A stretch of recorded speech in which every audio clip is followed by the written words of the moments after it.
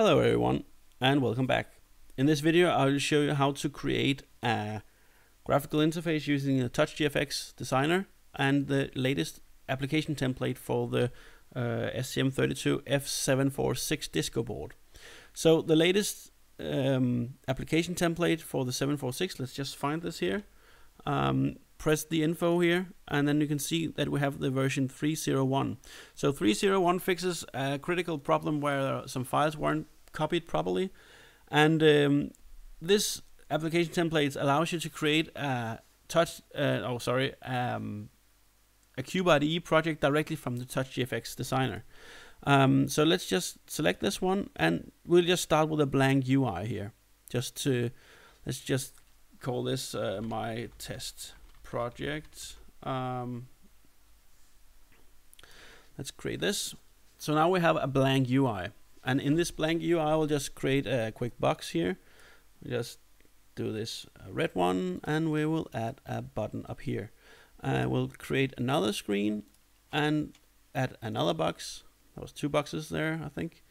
Yeah, I'll just create this and have this greenish. We'll just delete this box and create another button here. To these I will just add a quick interaction, so when the button is clicked we will change between these two screens here.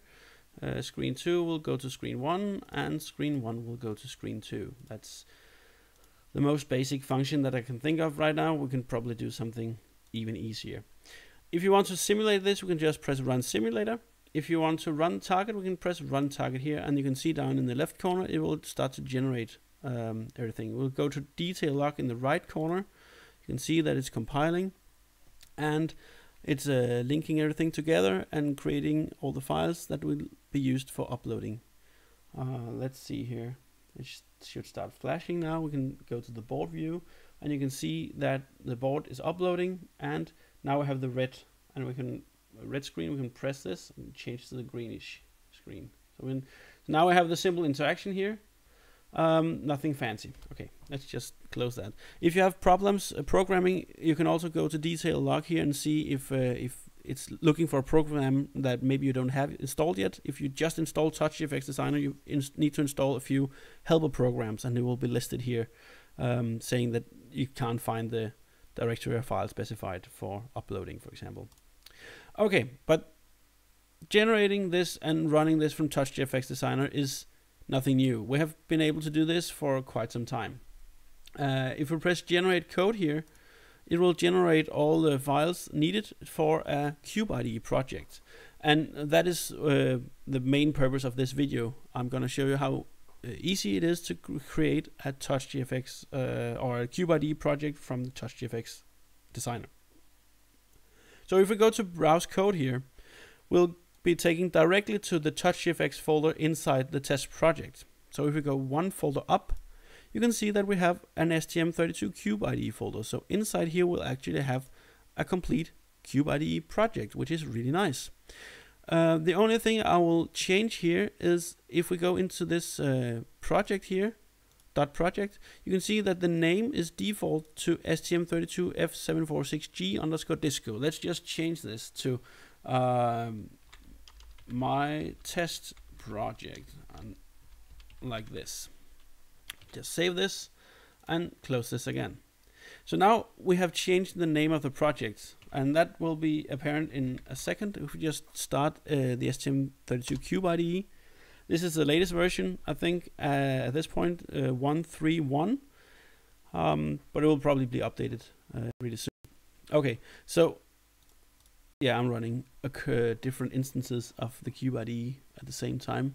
So if we go to file here, we will press open project from file system, and we can browse directly to our my test project folder and find the STM32 CubeIDE.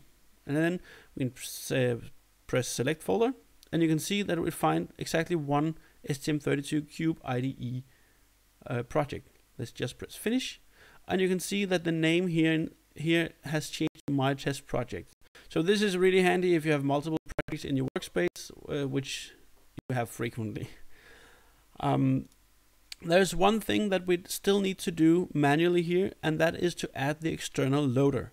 So we can right click this and go to debug as an STM32 application, and it should start building a project again, and then in a short while we should see the debug configuration. Animated now. Yes. So we have 0 errors or 0 warnings, but we need to go into the debugger tab here and then scroll all the way to the bottom and press the check mark for the external loader. We have to press scan here, and it will populate all this, the external loaders. So we have to find the right one, and for the 746 disco board, it's this N25Q128A, and then STM32F746G disco.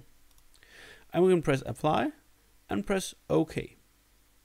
Now we can press, oh actually it debugs by itself. Waiting for debug connection, let's hit this button so you can see the screen. It should download everything, and now it's halted at the breakpoint. You can see here the code. We are braked just in the start of main. Okay, so if I press resume, you can see that we get the same screen. So how do we know that this project is actually linked to the TouchGFX Designer project? Let's just terminate this debugging session, and let's go back to the TouchGFX Designer. We can change something radically. We can change the, radically, wow. Let's just change the location of this button, and for this screen here, we will change the color of the background, like this. We just press generate code. You can see generate code down in the left corner, generate code done. Go back here and press debug. So while we wait for the project to update here and upload, now we just have the flash to write, verify, done. We are halted or braked inside the main. So now we can press resume. You can see the button placement has changed, and also we have the new color of background. I know this is a very, very simple project or demonstration, but it shows that we have actually a link between the CubeIDE project and the TouchGFX Designer project. So now you will be able to quickly develop your user interface in TouchGFX Designer, and also do the hardware interfacing using the CubeIDE with all the benefits that you have there. If you have your own custom board, I have made another video of how to configure a custom setup from the ground up using and generating your own IOC file. But if you just want to get started and want to add some hardware interactions to your project, this is a really great way to get started.